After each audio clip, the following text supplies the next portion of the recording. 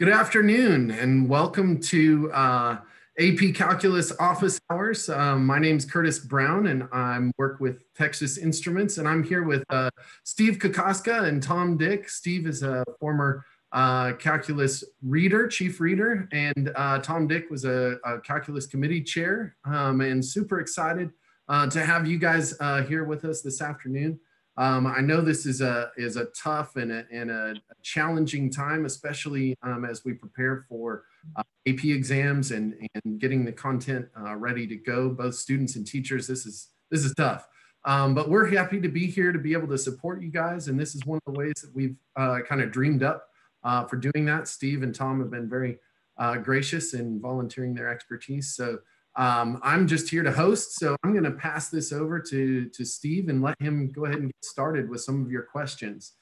Before I do that, though, I want to just remind you, you can post your questions on the YouTube chat. Let us know where you're watching from, and let us know what kinds of questions you've got, and we will stop these guys from their kind of prepared material. We've gotten some questions earlier on, and so they're going to answer those, but then if you've got things in the chat you'd like to ask, we'd love to hear them, and you guys would love to be able to answer them. So Steve, take it away.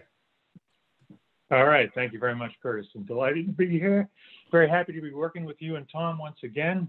Can you see that screen? Sure can.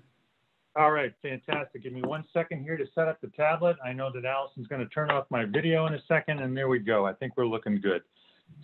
So what we're going to try today is, these are a couple of questions that I ran across on the AP Calculus teachers Facebook page, and I thought these were really good ones. I've modified a couple of them, but the first two I think are excellent, and they deal with differential equations and slope fields. And in fact, if you've been following along AP Calculus for a while, you know that there is frequently, often, a free response question that involves a differential equation, and often one that involves slope fields. So let's take a look at this one. This is modified slightly from what was on the Facebook page, but let's take a look at this one. Let's suppose we consider this differential equation, dy dx is equal to 1 plus y divided by x. X cannot be equal to 0. And on the axis provided, let's see if we can sketch the slope field to the dE at the 8 points indicated. Very typical sort of part of a free response question. So in order to do this, I took a look at the 8 points here, the 8 points, whoops, I'm sorry about that. I took a look at the 8 points in that graph, and I evaluated dy dx, whoops, let's see if I can get that to work. I evaluated, whoops, sorry about that, dy dx at those 8 points. So for example, I took a look at dy dx at the point x equal -2 and y equals 0, and that turns out to be -1/2. This is pretty routine, not monotonous, but pretty routine. And now what I need to do is to take this information and sketch some line segments in there, segments of the tangent line to the curve, to a solution curve with those slopes. So, okay, rather than take up your time and try to do that by hand, I did that down here. And a reasonable question is something like, well, what do the readers, or what do the AP Calculus readers look for in scoring a problem like this? Well, let's just take a look over here at this point 1, 0, and 2, 0, and 1, 1. The slope right here at 1, 1, let's see if I can find it. Where is it? At 1, 0, excuse me, where can I find it? There it is, it's 1. So I've done my best to draw in a line segment with slope 1. At the point 2, 0, where is that? The slope is 1/2. So what I'm looking for is that the slope of this line is at least less than the slope of this line. I'm looking at them relatively. And over here, the slope at 1, 1 is supposed to be 2. So the slope of this line segment ought to be greater than the slope of that line segment. That's the type of thing we're looking for. So that's a really good standard problem that would get a couple of points, I think, on a free response question. Of course, we don't know what the questions are going to look like this year, but that's a really good one, I think. And here's one that's sort of attached to that. Curtis, go ahead, I'm sorry. Oh, that's okay. I was just commenting that was a good place to start. I like that question. While I've got you interrupted, I see we've got a bunch of people from all over the country California seems to be winning, though. I think they have the most. Okay, very cool. All right, so here's another one. Solve this differential equation. Find a particular solution to this DE with the initial condition f of -1 is equal to -4. I really like this problem. There's an awful lot of little things going on in here. I'm eventually going to turn this over to Tom so that he can do a little technology with this. But there's some really nice things going on in here. I want to remind you that if your students are asked to solve a differential equation, the only method that they're supposed to know is separation of variables. Now, look, many of you are superb teachers, most of you are superb teachers, and you may have taught your students some other techniques. And they may be able to solve a differential equation using another technique. Ooh. Now, that's okay. Hey, they can earn points for any valid mathematical technique, but every DE that's given to the students to solve will be solvable by separation of variables. And in fact, that may even be the easiest way to do it. So let's take a look at this one. Hey, Steve, before you get started Yes, on this one, can I bring you back up to example 1? Sure. So I had a question come in. If the slope was undefined at a particular point, do you want a vertical line or an open circle? How do you want the kids to know that? I don't want an open circle, and I would bet that you won't see a problem like that on the free response.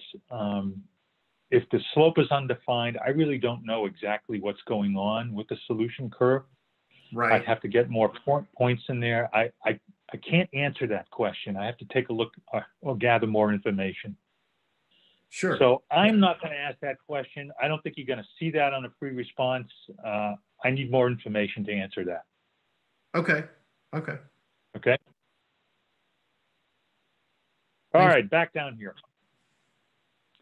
So the first thing I'm going to do to solve this differential equation is, I don't know why it keeps going to the eraser there, but I'm going to separate the variables. I'm going to get all the y's on one side and all the x's on the other. There aren't any constants in here times a variable. I often get the question, well, where do you couple that constant? Do you put it with the x's or the y's? And the truth is that it doesn't matter. You simply put it in the easiest place possible. Now, this is a real interesting one, I think. This is a very interesting question because now I need to find an antiderivative of both sides. And it turns out that in this case, both sides involve a natural logarithm. So I have the log of the absolute value of I and the log of the absolute value of x plus 2. Now, a question I frequently get here is the absolute value symbol necessary? Well, yes, it is most of the time. And it really is necessary in this case. Right. So I'm going to make sure that I add my plus c. Could I put a plus c on both sides and then combine them in another step? Sure, but I've done all of that in one step. And now what I'm going to do is use the initial condition and try to solve for c. So where'd that initial condition go? Here it is. It's up here. So that says x is equal to -1. And y is equal to -4. So I plug those values in. I do that correctly. So I have the log of 1, which is 0. I have now the log of 4 because I took the absolute value. There's my value of c. So all right, I took that value of c and I plugged it in back down here. And now what I want to do is solve for y in terms of x. Now this is interesting here. I've used minus y in here. And the reason that I did that was because of this initial condition. So when we solve a differential equation and we look for a particular solution, we're looking for a quote unquote branch, the largest branch of this particular solution. And the branch that I have here is where y is negative, and I have to take the opposite of that in order to evaluate that absolute value. And that'll come into play here too, I think, as we take a look at this final solution. Now, this expression was positive, and by the way, I think it will work out that we can look at either one of these arguments of the absolute value, but this expression was positive. There's the log of 4 again. I think I used a property of logarithms here. And now let's see if I exponentiate, did I use that word correctly? Both sides. I'm here and solve for y, multiply both sides by a negative, and there's my solution. Now there's one thing missing here. The one thing that's missing in this solution that is not always called for on the AP exam, but sometimes is the domain. So Curtis, just to make sure everybody's listening and paying attention, let's see. Can Allison see if we can get any answers to that? I bet we can. I bet we can come up with some folks that can come up with the domain for that. Well, let's see if we can get the domain for that, and then I'll toss it over to Tom, who'll take a look at a couple of slope fields and particular solutions. So in the chat box, drop in there on the YouTube chat or on the comments, either one, what you think the domain is for this, and we'll start watching for those here. I mean, it's just interesting. I mean, this is certainly the equation. If we were to graph that, right, that's the equation of a straight line. And one might think that the particular solution is that entire straight line, but it can't be. No.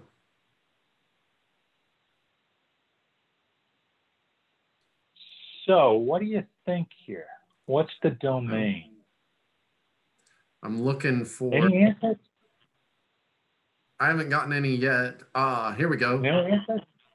Greater than -2. I think that's correct. I think the domain here is that x is greater than -2. X certainly can't be equal to -2. Right, right. And we want that part of the domain, we want the interval on x, so that this expression right here, that expression inside will be positive.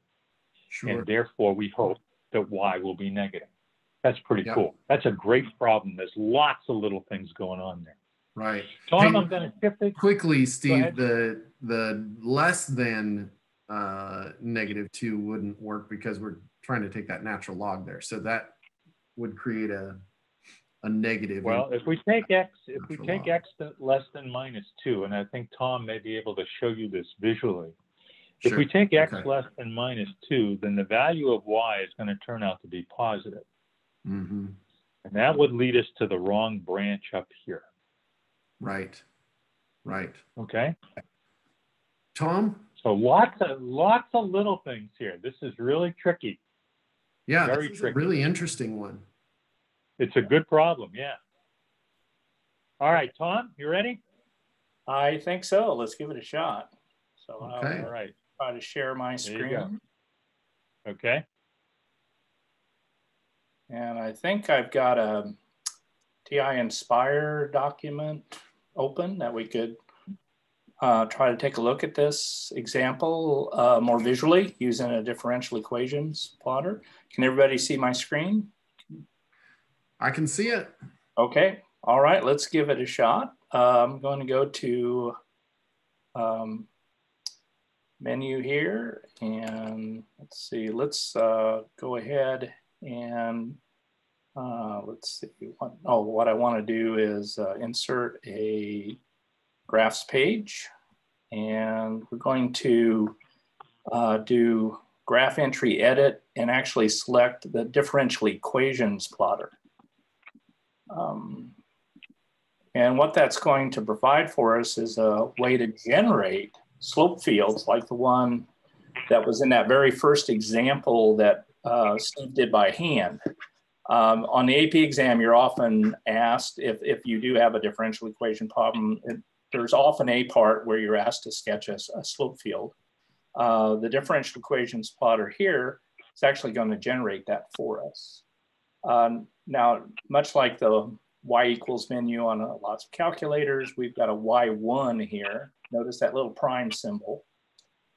So this is ready to accept our differential equation. And if I remember, it was y over the quantity x plus 2. Well, we're referring to y as y1 here. So what I'm going to enter is y1 divided by the quantity. So I'll put it in parentheses, x plus 2. Hey, Tom, while you're typing this in, and I know you can address this, maybe talk and type at the same time, but okay. way to generate slope fields on the 84 plus? I think you probably got an answer to that here in just a second. Right. Yeah. And I'll get to that in just a little bit. Yeah. Okay. Yeah. Just wanted to let you know there was that question. Here's a slope field for that differential equation. And if you'll remember, Steve pointed out that the differential equation, that expression's not defined for x equal -2. And if I look over here at x equal -2, you may be looking at these vertical line segments. I think there was one of the questions on the YouTube channel. Somebody asked, well, should you put in vertical line segments if you've got a place where it's undefined? I'm thinking these particular line segments are not lined up exactly at x equal -2, but they're close to x equal -2. So they're close. I agree. In fact, you notice when we get close to y equals 0, they're not as vertical. They have a steep slope. Okay. Now, so this gives us a visual look at behavior of solutions. I want to go back now and let's take a look at that differential equation again. But notice underneath, there's a spot where we could put in an initial condition. I believe the initial condition was, let's see, was it? -1, -4. -1, -4. -1, -4. Okay, so let's put in that initial condition. So -1 when x is -1. Y is -4. And what this is going to do when I enter that is it's going to plot that point, and then it's going to use actually a numerical method to approximate a curve that would fit the slope field. Okay. Oh, that's very cool, isn't it? Yeah, and I don't know if, I'm not sure you mentioned it, Steve, but your final solution turned out to actually be a linear function. Oh, yeah. It was, I think, even got the right -4 times the quantity x plus 2. Seems like you've even got the right branch, as Steve mentioned. It stops, it comes to a screeching halt at x equal -2.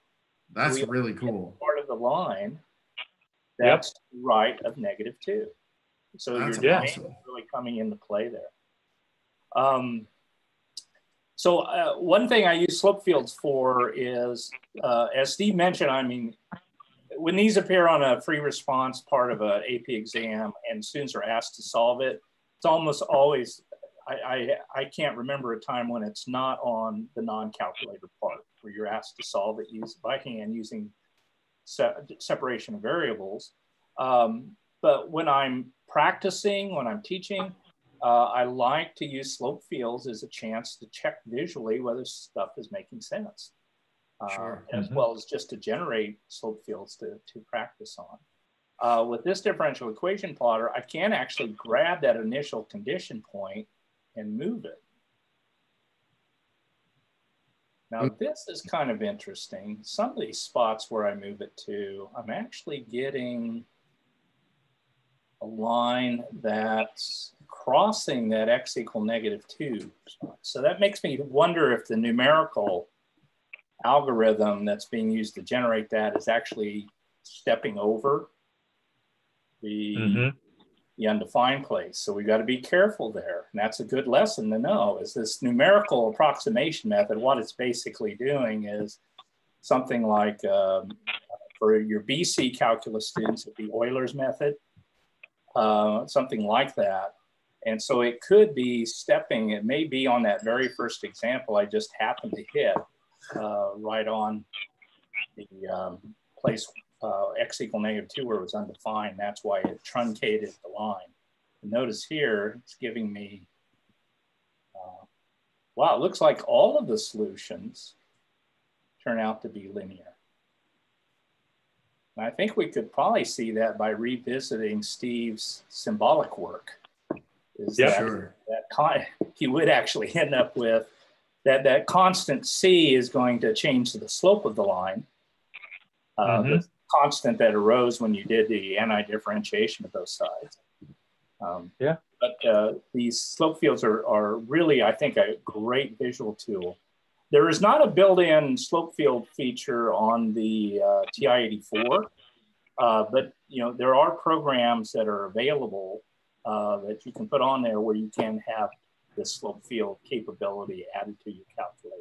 Tom, correct me if I'm wrong, but you shared that as part of the TI in Focus AP Calculus series that we've got. That's right. Yeah, if people will go ahead and it's a free resource. I'll go ahead and put in a quick plug for it.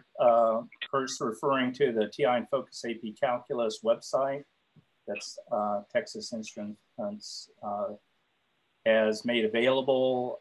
This is a spot where Steve and I have produced a number of videos corresponding to each of the free response questions over the last 3 years. I'll just scroll down here. You can see that there's 2019 81 BC1. We go to the resource library for that. Let's see videos. Steve does videos on how this question was scored, common errors that students made.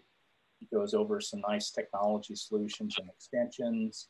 And he also addresses some mathematical topic that was associated with that problem. I do a couple of videos, one for the TI Inspire and one for the TI-84 that looks at some part of the question or some mathematics associated with those questions. So those are all free video resources, and just wanted to point to those. Some of the resources also include not only the slides from the videos, but also there might be programs or documents for your TI-84 or your TI Inspire. So for the person who asked me, it's their name on the YouTube channel is Strabo. I guess I'm saying that right. That asked about 84 slope fields. You've actually provided, and you don't have to go there now, but one of the questions was on differential equations, and you've actually got that. Yeah, there is a slope field program for the 84 that you can download right off of this site. Yeah, and sure. There's a video there that shows you how you would use it. Yep, and I've got one more. I've got one more question directed. Either of you guys can kind of tackle this. I think I know the answer, but I'm going to let you guys explain it. And that is, do we know whether students will be able to use calculators on the test this year? And I think that's been kind of, since it's going to be open book, open note, kind of explanatory, we're assuming calculators, but I'll let you guys kind of speak. That's what I've heard. We're going to know a lot more on the April 3rd. I think that's a date for people to really perk up their ears. But my understanding is open book, open note, open calculator and it's all free response. So no multiple choice. I mean, we're not pretending here to be experts on how they're going to do it, because April 3rd is when the College Board's going to address all of that. But the assumption is, yeah, we don't have any special inside information that we're keeping from anybody. We just don't know ourselves. For sure. I also got one question about the installing the calculator, the free software that we have posted online right now. Inspire and 84 software is both on there, and we'll try to address that through the chat. But at the very end, I'll also make a quick demonstration as to where you can download that and how it works. So Thomas, I'll take care of you at the end of the conversation. Okay. Okay. Steve, should I pass this back to you? Absolutely. So okay. Steve, go ahead and share your screen. There you go. All right. Ready? Can you see it? Yep, we can see it. Okay. So I've got a couple more problems here that were posed on Facebook, and I really like these two also. So this example 3 here has to do with parts as parts. So non-math question, Curtis. Do you remember what commercial that came from? Parts as parts? Yeah. For 25 bonus You would put me on the spot with that. No, I don't. I know, Tom. No, wasn't it Frank Purdue? Yeah, parts as parts. I think so. Anyway, here we go. Sorry, I don't little aside. I really like this one. There's some nice conceptual ideas going on here, some important calculus concepts, and this one involves a graph.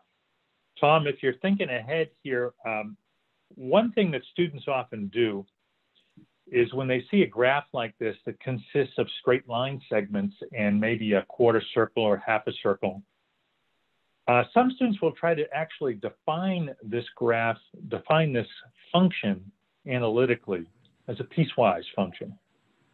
So I didn't try that here, but that might be something that you could try at the end here to sort of check your work. We're going to do this analytically. So here we go. Here's a graph of y equal f of x. It consists of 3 line segments. And I don't know why the problem did this, but it did anyway. G prime of x is equal to e to the x, and there's G prime. I could have just written e to the x in there, but that's the way this problem was given on Facebook, so I wrote it that way. So we want to see if we can find this integral from 0 to -2 of f of x, G prime of x dx. So here's the first thing I did, and I've got a couple of my own biases and my own style of doing this. So the first thing I did, I don't like that these bounds are in this direction. I want to put the smaller bound down below. So what I did is I used the property of integrals right away, and I switched the bounds and I put a negative sign out there. I don't know why, that just makes it easier for me. And I wrote in here, G prime of x is equal to e to the x. Now, how do you solve this?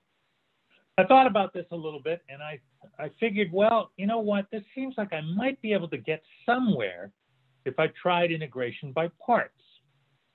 Now, if we do that, there are only 2 functions here. There's f of x and e to the x. And which is which? Which is u and what's dv?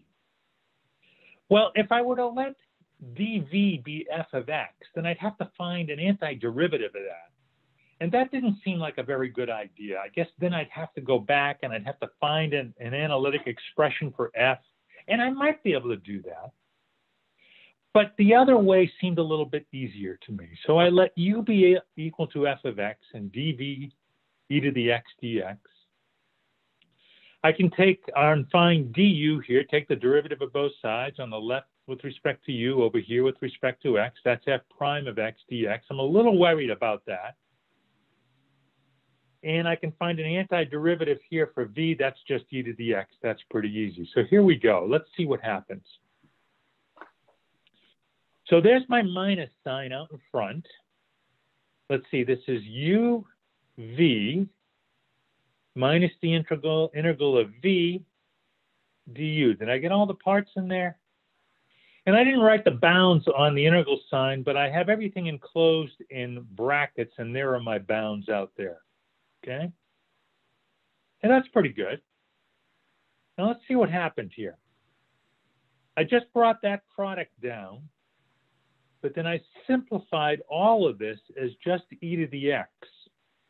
Let's see, how did I do that? I think what I did is I went back up here and I took a look at f on the interval from -2 to 0. And on that interval, the derivative of f is constant. It's just plain 1. Oh, that's pretty cool. So that means I'm just taking the integral of e to the x times 1. Well, that's easy. That's just the integral of e to the x, and that's e to the x. Well, I'm feeling really good about this problem now because I took care of the integral sign, but I'm still a little worried because I've got this expression, a sort of general expression in here for f of x. Let's see what happens. I'm going to try to plug in the bounds now. So if I plug in the upper bound, I've got f of 0. How did I get that? F of 0. Well, I went back to this graph, and I read off the graph. F of 0 is equal to 3. And I've got e to the 0 here, minus e to the 0. There's the first expression from plugging in the upper bound. I subtract off what I get when I plug in the lower bound. So let's see, I've got to take a look at f of -2. I apologize for scrolling up and down here. F of -2 is right there. That's 1. That's good. Got that. E to the -2. And then minus another e to the -2. Well, this is pretty cool. Let's see here. I'm going to take care of this first. This expression just cancels out, doesn't it? That just becomes 0. So I don't have to worry about that at all. And this is going to be 3 times 1 minus 1. So that's a 2 inside here. I've got the negative sign out in front. So that expression is just minus 2, and that's a great problem. It looks awfully complicated from the beginning. It's got a graphical part. I have to use integration by parts, and it reduces to a really nice number. That's a great problem. So, questions on that one? Anybody? So Steve, I haven't seen any comments in the comment box there, but I found that particularly genius the way you did that, creative. Honestly, I would have tried to come up with an expression for F. Just looking at the graph, for the part that I was interested in or worried about, that interval between -2 and 0, I would have probably tried to come up with an expression that makes sense for that, and then worked with it from there. Since it is linear, that made it relatively easy to come up with that. But boy, that's a good question. Isn't that neat? You have one comment here that is, would that be a question for the BC test? Would you expect that in BC? Let's see. For parts, could be, yeah, could be. I don't know. Good. Yeah, it seems like an interesting question overall. Yeah. I mean, there's certainly other ways to find, to maybe get this answer, and that's something that you might try. I don't know if Tom's working on trying to find a piecewise defined definition of this function and then plugging that into the Inspire to see what would happen. But that would be interesting. It would also be interesting to do this on the TI-84 by trying to find a piecewise defined function for F and see what it would do with something like this, because we can plug in an expression for e to the x. It would be interesting to see if that comes back with -2. Tom, that sounds like an assignment while Steve's talking. You just got an assignment. Oh, and you know what else you could do? I'm sorry, Tom, thinking out loud. If you got an analytic expression for F, I suppose what you could do is actually graph this expression. You could actually graph f of x e to the minus x. You could graph that on, of course, a graph screen, and you might be able to find an estimate of the area or the integral on a graph screen. That would be cool too. So there's another couple of ways you could try that. I like that. We'll get that as an assignment for next time. Okay? All right, I've got one more. No AP calculus exam would be complete without a question about the fundamental theorem of calculus. So if I had to bet, that's fundamental. I would guess that one of the questions that students see here in a month or so, one of the questions is going to involve the fundamental theorem of calculus in some way.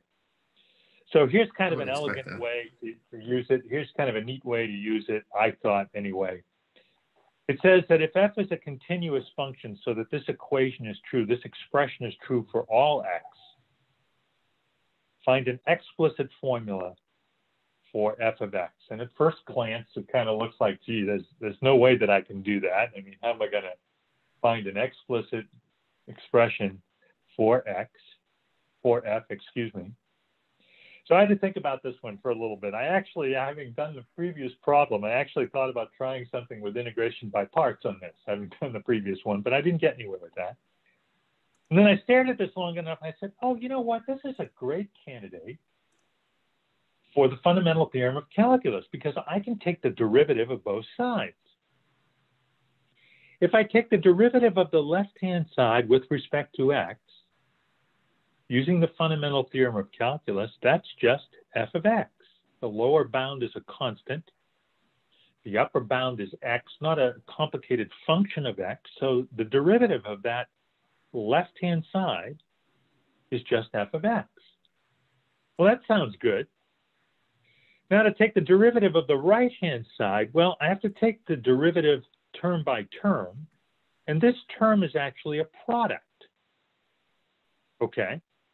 I can take the derivative of that by the product rule. Let's see, the derivative of the first is 1 times the second let's see, plus the first, x times the derivative of the second. We'll have to use the chain rule there.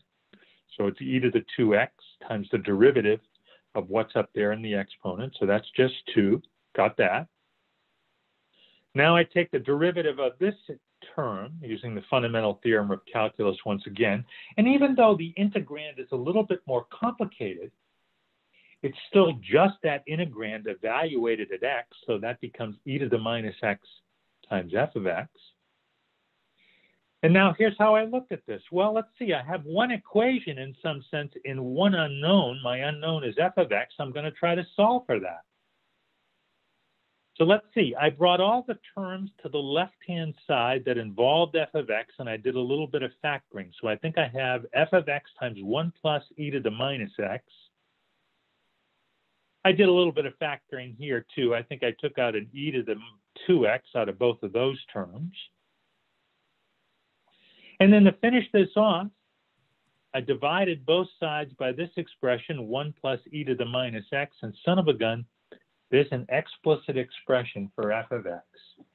And that's a neat question also, involving the fundamental theorem of calculus. How about that? That is cool. That's a really nice one. That? Isn't that cool? Yep. Every time every time we do this, I learn more calculus. All right. Any questions, or should I turn it back over to Tom? You got anything else here on technology, Tom, or any questions come in, Curtis? Don't have to be related to these examples.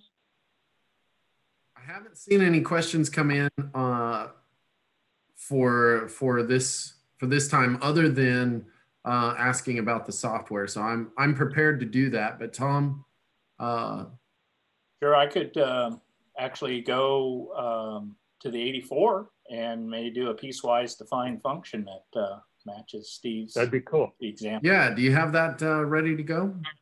Not ready, but I'm ready to put it in. Okay. All right. Okay. Here we go. Coming over, Tom. There you are, sir. All right.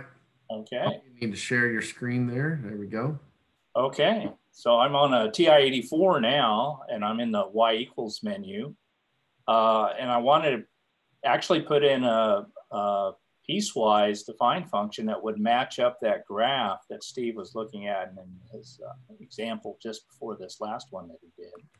So I'm going to go to the math menu, and you scroll down, there's actually a nice option here to put in a piecewise function. So I'm going to enter that. And it's already set at 3 pieces, and I believe Steve's function had 3 pieces to it. Correct. So we'll say okay. And it sets up a little template for me to put in my 3 piecewise functions. So the homework that I did, or the while Steve was on video, I did look at his graph carefully and figure out what the expression was for each piece. And if I didn't make a mistake, I believe his the first piece would have a formula of negative x minus 3. And this was the part that was good for negative 5 less than or equal to x less than or equal to negative 3. So I'm going to put that in for the, I think of it as the domain for that piece. Okay. Sure. And let's see, for my inequality symbols, I want to go to, let's see, test, I think. Yeah, a second test. Yeah, there we go. And Tom, you can go all the way over. You can do those inequality symbols that way. But if you go all the way over on the next one, I'll show you another trick here. Okay, sounds good. All right, let me do this one, and then I will listen to the, there's probably a very nice shortcut that I'm not using here. Okay, the next piece is, I think it had the equation x plus 3. This is a piece that had I agree with that. 1. That's the part I did. Yeah, that's right. You mentioned that actually the integral, the piece of the interval we were interested in was really in that piece. It falls in this section. So you're going to do negative 3, right? Now press second and math again, second test. Okay. And all the way on the right-hand side, you'll see conditions. Yep. And that gives you the ability to do this with the logic involved there. So now you have less than or equal to and x is less than or equal to. So you can use that option number number 5, I I think guess. is the one I want. Do what? Pick the one that you need. Option 8 is the one I want. Let's see. Okay. Okay. It's continuous, so it wouldn't have mattered whether you used either one. But yeah, and then I want to put in. So okay, so it's waiting for me to put in the next plate, right, the next piece. The other end of that domain. Yep. There we go. Okay, great. Now you've got that. So that shortcuts it a little bit. And then let's see. We got one more piece to do, and I believe that piece is going to have formula negative x plus 7. And again, if you were looking at the graph, you could see where I'm coming up with these. And I want to do the shortcut again. So you said conditions. Mm-hmm. And this time it'll be that same one, I believe. Yeah, you still want number 8. And let's see, I need to actually put in, let's see, insert 2 here. And then I think we ended up at 5. Good. And then I'm going to go ahead and enter that. And let me just, I'll just go ahead and use Zoom Decimal Window is the one I tend to go for. That's not the absolute best window here because we're missing a little bit of the graph up there, but it looks visually a lot like what Steve had. I'm going to change my Y-min to, let's see, how about negative 2.1. And I'll change my Y max to 6.1. And I think, that's a better picture. Okay, so now we've got a picture that's very much like the one that Steve had. And Steve, very cool. The integral you were looking at was actually this function times e to the x. Is that right? Correct. That's yeah. Well, that was the Correct. integrand. So for y2, we could actually put in y1 times, and then we can put in e to the x.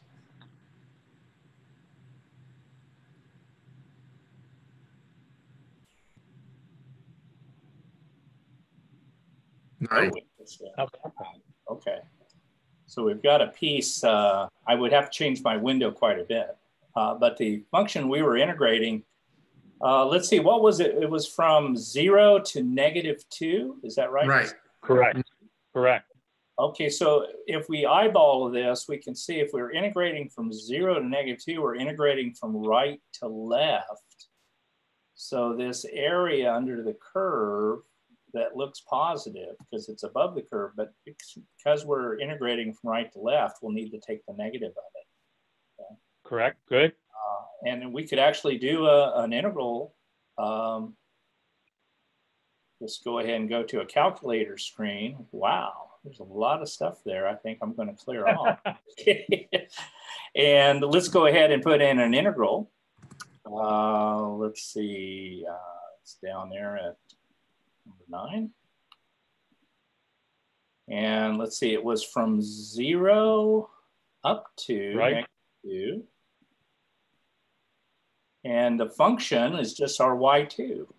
So that's what's nice about entering these things as functions. Then you can just refer to them by their name. And we'll integrate with respect to x and cross our fingers. Let's see, you ended up with -2, Steve? I did. How do you like that? How do you like that? Okay, very nice. Okay. Isn't that something? And you know what's amazing to me too, Tom, is if you go back kind of quickly to that graph screen just for a second. Sure. If you go back to that graph, you know, that red graph, that's a graph of a transcendental function. It's got an e to the x in there. Right. And yet what we've just found is the exact area underneath that curve. We've got the exact area underneath that curve is 2, which is just amazing. And when you say 2, you're actually looking at it from left to right. Right. I'm looking at it from left to right. The area under that would be 2. And so if we integrated from 0 to -2, we would get the opposite of that area. Yep. Yeah. Is there any chance, Tom, I've forgotten, can you do this on the 84? Can you actually find that definite integral on the 84 on the screen just for the heck of it, see what it does? I know that's a numerical thing, but can you do it on here? Yeah. Let's take a look. Let's see. Try it and see, Tom, underneath the calc. Yeah.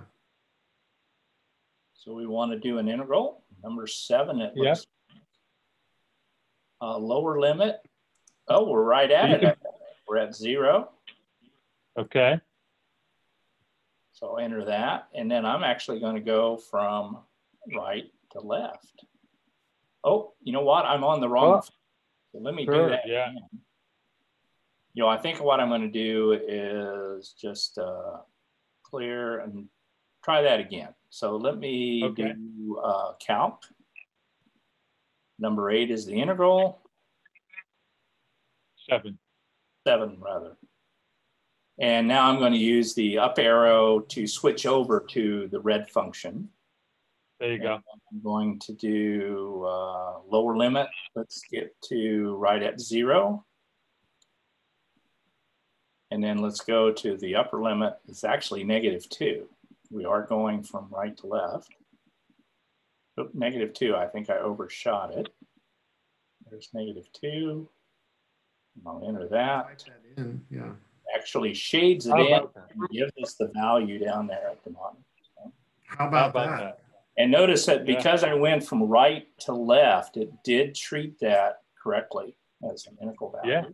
Yeah. Even though the area is above the x-axis that's under the curve, because we went from right to left, we need to negate that. So, right. Very cool. Yeah. Very nice. Very nice. Yep. Very, very nice. Good. So good. Any questions, Curtis? No, anything else? We just posted a 10-minute warning. So if there were questions, folks need to get them in right now. But really quickly, we also posted the URL in the chat box just a moment ago for our distance learning. I know we had an earlier question about installing software. So really quickly, I'm going to hit the share button on my screen. So Tom, when you're ready, would you go ahead and let me? Sure. So if you'll hit the stop share piece. Okay. All right. So you can see my screen now. Yes. So that URL that we just put in the chat box will take you here to this COVID-19 support section of our website. And here is where you can get PC, Mac software, and some more information about getting Chrome solution as well. So there's a link here for that to fill out a form there about that. But if you're interested in getting, say, the calculator emulators that Tom was using here right now on either your PC or Macintosh, you can certainly do that. I'll click on the software for students, but the teachers works the same way. You select the software, SmartView or Inspire or even our Math Print for calculators, SmartView for Math Print calculators. You input your email address, and then we'll get you a license code for a 6-month subscription for the software. So that's kind of the way that works there. So just a heads up, I can show you kind of how it, well, I'll let you guys do it on your own, but you input your email. It's not for commercial use. It's just to confirm that you're not a robot or something. Then you can get that software. So just a quick share there. So Tom or Steve, any other comments or thoughts? Well, I think, Curtis, if people do appreciate this, we would appreciate it if they'd send in their questions ahead of time. I understand that, people are uneasy sometimes about asking while we're broadcasting live, but Sure. please feel free to send your questions and we'll take a look at them. We'll try to solve them here online. Purpose is only to help you and your students prepare for the exam. For sure. I did get one question, Tom, that you can address, or it doesn't matter, I can too. The question was, I can't find the piecewise function on my y equals menu. Tom, can you just really briefly share your screen again and Sure. show how you got that piecewise? Yes, so I'll go to the y equals menu, and I'll go down to y3, but if we go to math, then it's going to be on that math menu, and it's quite a ways down. So it's not on the screen when you first bring it up. So if you keep scrolling, there we go. So it's option B there. Now, if the person who's asking has it's possible if they're using maybe an older model calculator, they might not have that piecewise option there. Right. But when you do enter that piecewise, it gives you a chance to reduce the number of pieces, or let's see how 4 or 5. Okay, it looks like you can get up to 5 pieces. 1 to 5 pieces. I think it defaults to 3, so you can. And then once you've got that, you can arrow down, say okay. And then it gives you a nice template there to fill in both the expressions for each piece and the interval for which that piece will be valid. Don't know if that answers the question. One thing I'm suspicious of is whether the person actually has that option available to them if they have an older model. Yeah, so if they do have, so it's Gavin is asking us here, and Gavin, you can use the software. So what Tom is showing right now, you could go back and download the software that I just showed just a second ago and have access to the actual emulator here. software. Yeah. And then you would have access to this as well. But Gavin mentions that instead of piecewise, it says log base.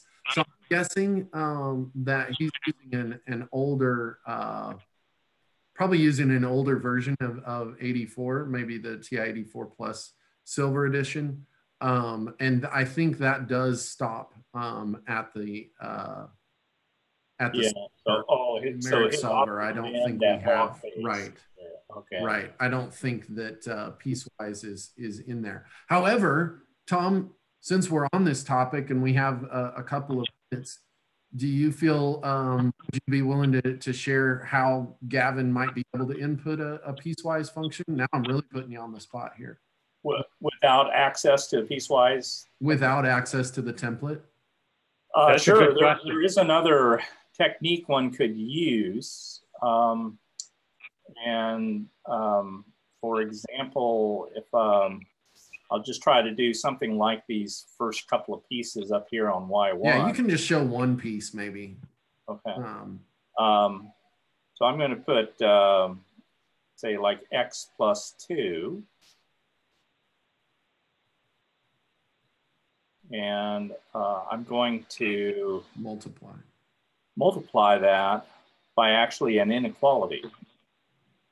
And so my inequality is going to be x less than, and so I'll go to my test menu. You probably want it to be greater than, right? I think this will work. Oh, sure. Yeah. Okay. 3. Oh, okay. Sure. All right. Get that first. And what this is going to do is the x less than 3, this may look like a really strange expression because I have an inequality as part of the expression. But if you plot an inequality, it plots as what's called a truth function. And so it evaluates to be 1 when this expression is true. It evaluates to be 0 when this expression is false. So this will end up being equal to x plus 2 times 1. whenever x is less than 3. It'll evaluate to be x plus 2 times 0 whenever x is greater than or equal to 3. So if we actually graph this function, notice that it's equal to x plus 2 when x is less than 3, and it's equal to 0 when x is greater than or equal to 3. So this was the old school way before we had the nice piecewise option that people would do these things. And you can add several of these together to get, for example, something that looks like this. Sure. Curtis, maybe you had another technique in mind. Well, no, that's exactly what I was thinking about. And depending on what your intentions are, you can kind of get fancier and fancier. Dividing by dividing it by x plus x less than 3 would eliminate this piece over here. Right, would eliminate that. But you couldn't add any other pieces to it. So, it kind of becomes a conversation of, what do I want to be able to do with my function once I've seen the graph? Right. Do I want to see all the pieces and parts, or do I want to do it piecemeal? Right. What some people will do for piecewise is they'll actually graph using this technique and doing a division instead of a times. What they'll do is they'll do those as separate functions. Right. And plot all of those at the same time, and then they're seeing all the pieces. Right. There will be different colors for each piece because the TI-84 will graph it. Yeah, yeah. But that's a way to kind of handle that. Robert did mention that we could also it's a good idea to update the software. But I think for Gavin, I think the best thing might be to just go ahead and download the free version of the software right now, so that you'll have that and use it. So doesn't look like we have any more questions. So I'm going to go ahead and just wrap us up. Kind of a reminder. To keep watching for us. We'll post another time that we'll do this again at some point. Watch for us on social media. Thank you very much for your questions. Continue to send them in, and we'll do our best to address them either via the comments section on our YouTube viewership, or if we can figure out another time to do another one of these, we'll address them at that time as well. So thank you again, and Tom, for sharing your expertise and giving up your afternoons to help us with this. So I appreciate that. And thank you everyone for joining us. And we'll chat next time. Thank you.